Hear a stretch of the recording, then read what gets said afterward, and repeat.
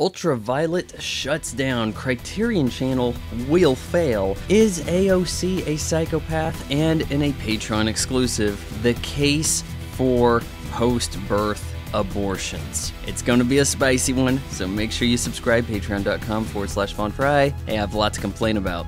So let's do this. The recently canceled podcast with Von Fry.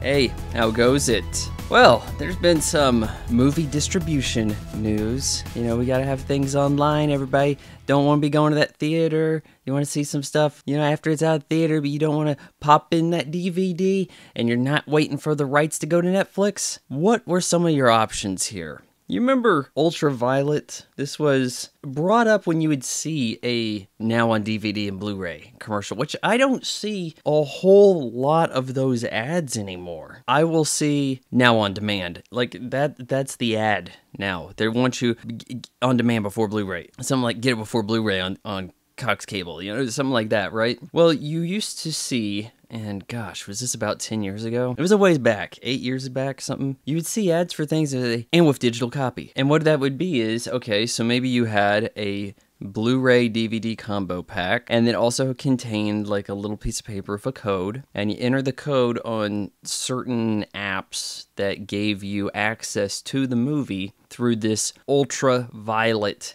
digital copy. In a way, it's like having on-demand or a streaming service for a specific movie that you basically bought a license to. Now, I had been getting a few of these copies from, believe it or not, fans and viewers who have sent me, hey Vaughn, check out this movie, I'll give you the UltraViolet thing. I punch it in on like Vudu, which is actually a Walmart service, but I watched John Wick that way. That's how I watched John Wick. There was a few other things, and it was not inconvenient, but not something that it seemed like anybody had money in. Like, you have the ability to buy some stuff from these different stores, but when you get concerned about, well, hey, what if I build a Vudu library? What's keeping this up? Like, is Walmart that concerned that they're going to be like, well, we got to pull the plug on this, we'll just start a new service, sorry, you know, those of you missed out, right? There doesn't seem to be a good reason for anyone to keep UltraViolet alive, especially when you have these movies with deals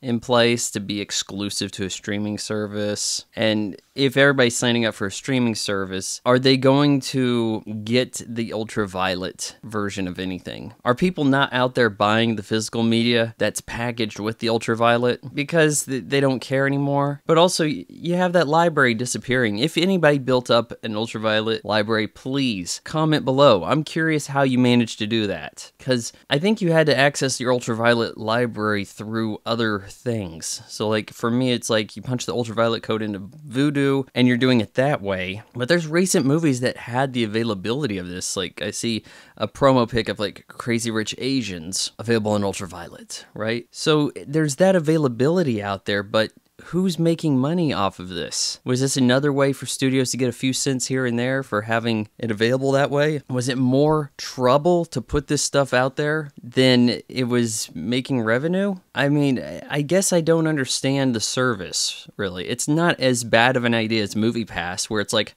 everybody signing up for this is going to be saving way more money than what's coming in. I mean, this was like, it's almost like saying, hey, let's just get rid of instruction manuals with games because the game will explain it and people are downloading the games anyways. It's that little something extra that could have sweetened the deal a little bit. Hey, I don't have a disc on me, I'm on my tablet, but I want to watch John Wick. Punch it in. Gone.